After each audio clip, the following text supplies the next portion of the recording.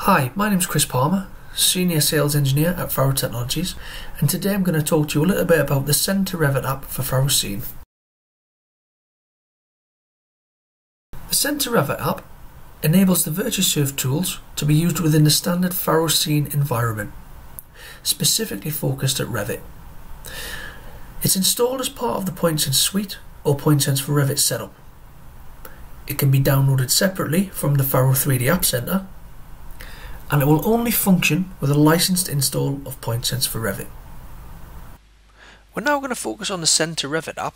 As you can see, I'm in Scene here now in the Explore tab, and if we move across to the Apps and the Send to Revit app, you should find this app is installed as part of your PointSense for Revit or PointSense suite installation.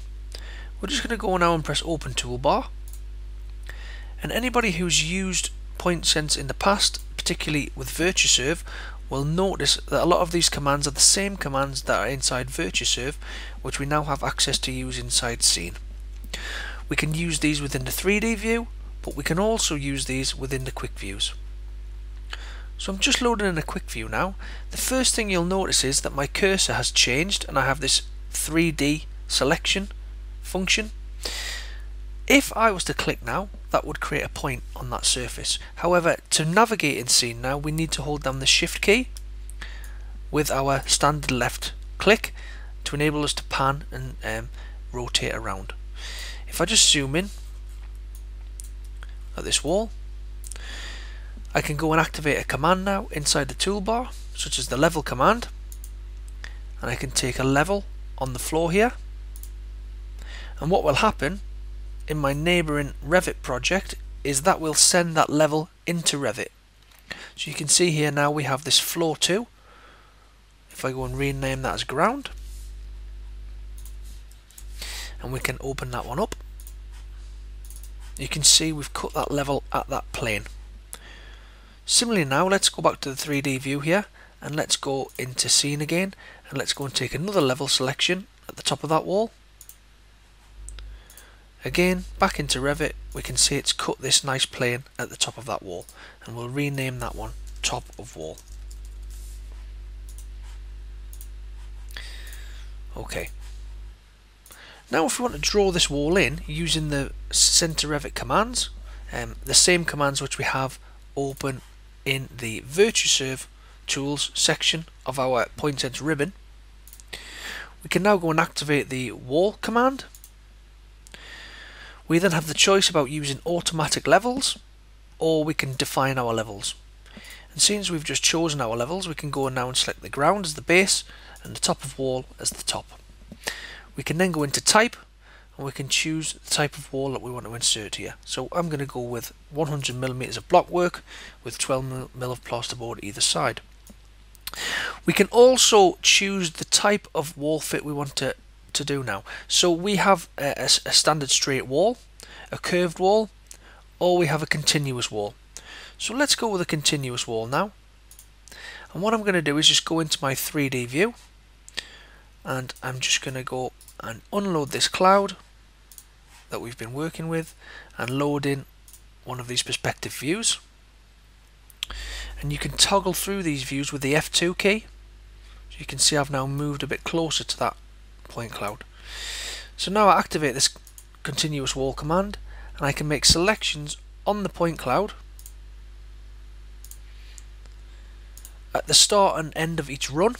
We don't have to be too cautious about selecting the end of the wall, as the software will automatically join that wall at the connection. So you can see here we've just done these two connections.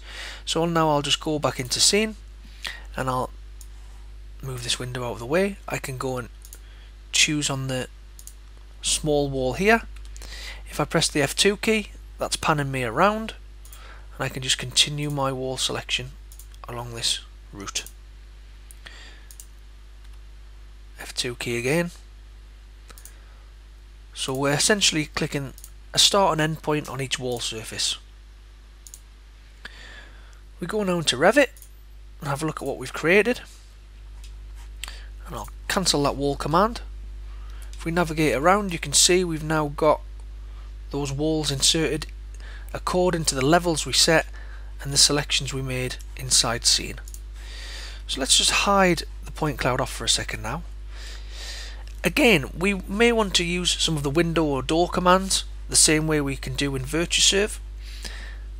If we go into scene again now and navigate around,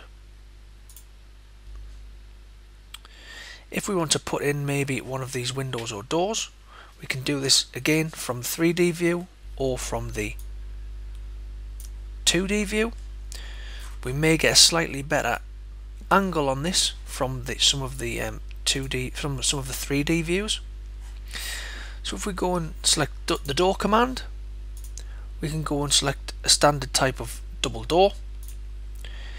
As long as we tick the box which says create new family type and use the 2 diagonal points fitting command, we can take a selection at the top and a selection at the bottom corner of the door. And what we'll find inside Revit is that our door has been inserted according to those selections. If we go now and click on that door, you can see that what we've done is we've duplicated that type of door, and the software has changed the parameters for height and width and changed the name to match those changes in parameters. So this is a nice easy way for us to work through the point cloud and insert some doors. Again, top corner, bottom corner of the frame. If we go through into Revit, you can see now we have that door inserted. We do have lots of other tools within this menu. However, I would refer you to a previous video regarding VirtuSurv, which goes through each of the different tools systematically. Thank you for watching.